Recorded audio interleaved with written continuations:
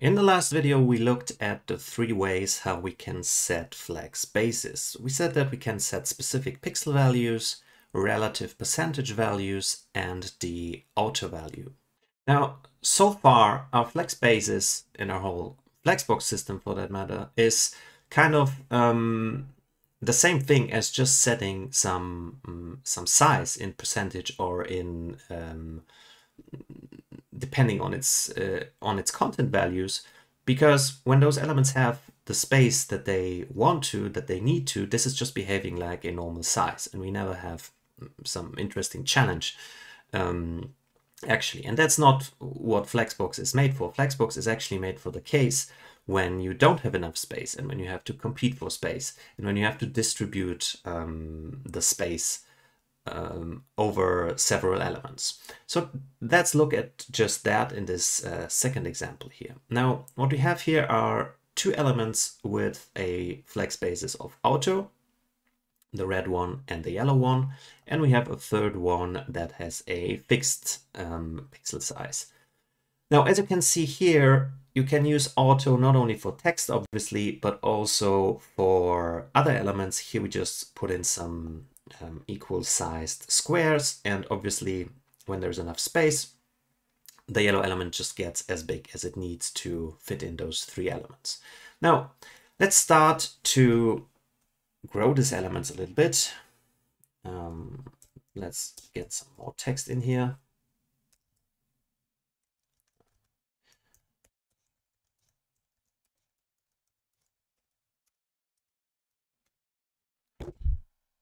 Sorry. Okay. And let's get more elements in here. And so far we still have just the same behavior we had before. All of those elements can fit their content inside without any problem.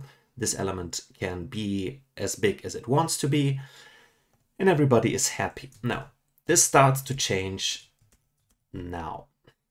What you can see, what's happening here is those elements are suddenly no squares anymore. And that's happening because the yellow element is telling them, listen, I'm having space troubles. You cannot take up as much space as you want to. And when I do this even more, I think I did one thing that I did not intend to. Yeah, I made one mistake.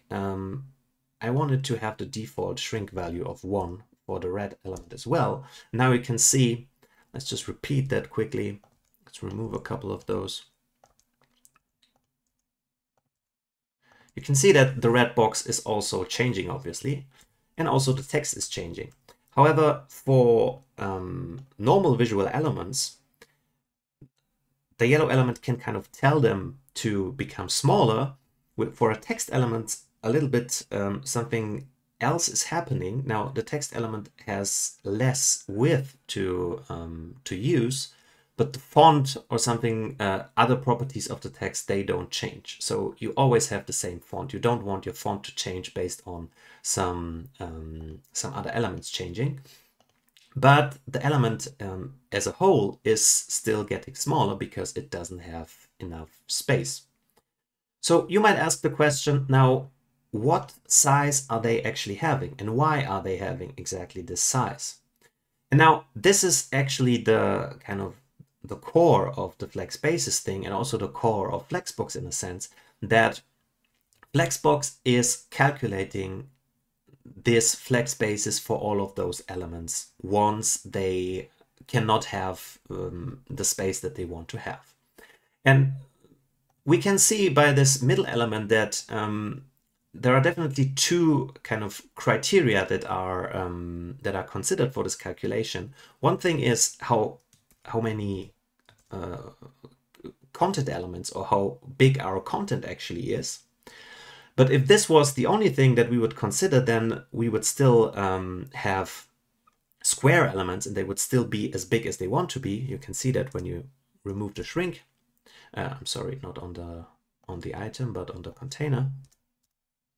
So if the shrink is set to 0, it's not considering the other elements, it's only considering its content elements. And now we are kind of back in the same scenario where we were before, where those elements just take up as much space as they need. But that's not the default case, and that's not what you normally tend to do. What you normally tend to do is to let Flexbox figure out how much space those elements can have. And for that, it is for once considering the content, and the other thing that is considering is the other elements around me in my container. So this is the reason why those elements have the sizes that they have. What size that precisely is, you don't really know that. You just know that this element will calculate something based on its content. The more content it has, the more weight this element kind of has. The same thing goes for this. We can easily test that by removing those elements. No, that's not what I wanted to do. By removing some of those elements, and with each element that we remove, the yellow element kind of has less weight, and for that it is allowed to take up less space in the container. And the same thing is happening when we set a different flex basis, a specific flex basis, obviously. When we set this to 50 pixels, now the other elements are allowed to use up more space. And so we always have this game of Flexbox kind of figuring out what is the weight of the particular elements and how much space based on that weight are they allowed to take up. And this weight is kind of represented in this flex basis value.